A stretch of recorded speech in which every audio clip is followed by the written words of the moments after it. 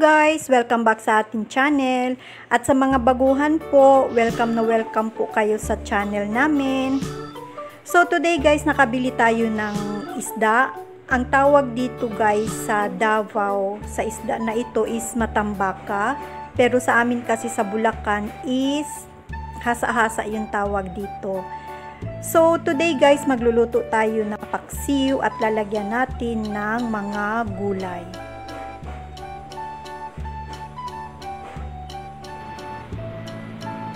So, yung ating kailangan guys sa ating paksiw na matambaka is syempre yung ating fish.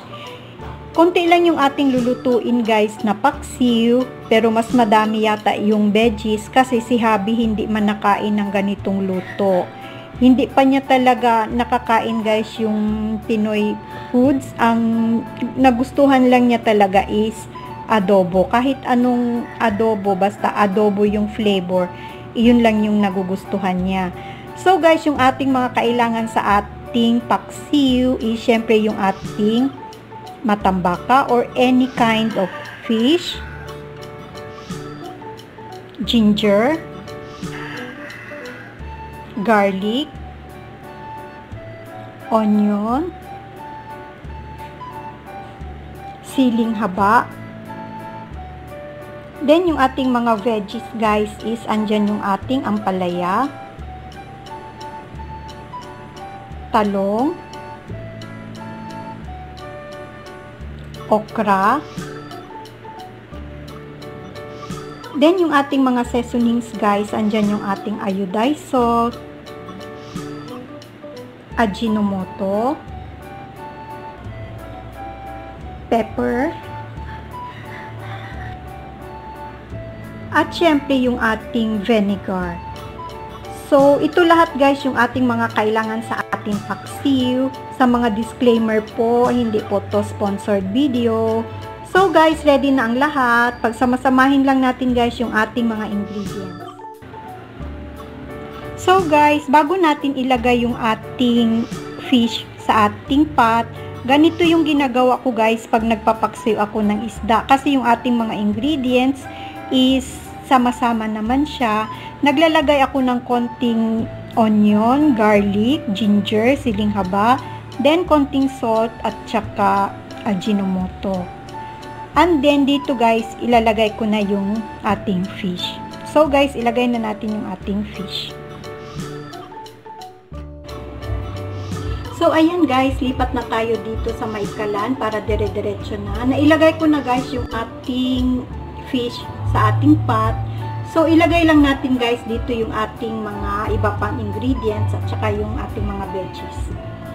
So, reminder lang guys, pag nagluluto, kailangan talaga malinis yung ating mga kamay para safe yung ating kakainin. So, ilagay lang natin guys yung ating mga veggies.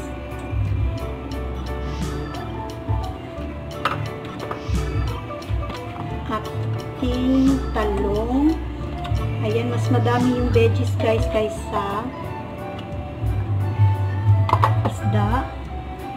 Then yung ating okra. Natakpan na yung ating fish. Then yung ating ginger guys.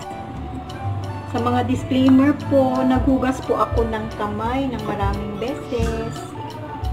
Then yung ating garlic, yung ating onion,